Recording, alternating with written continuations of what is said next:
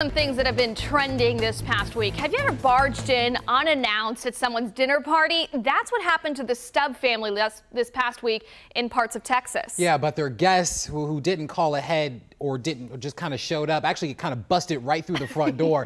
Look at the moment at their security camera that catches a deer. You see him there making his way through the storm door glass there. The deer struggles a bit to get back on his feet because of the hardwood floors. Now, the deer did eventually make it out, but after animal control officers found it, they actually had to put the deer down. Aww. The family is just glad that this wasn't a second tragedy because, as you can see there, that little pup was actually close to where that deer came in. So as you can imagine, the dog a bit skittish, but we're told that he's going to be okay nonetheless. There's a huge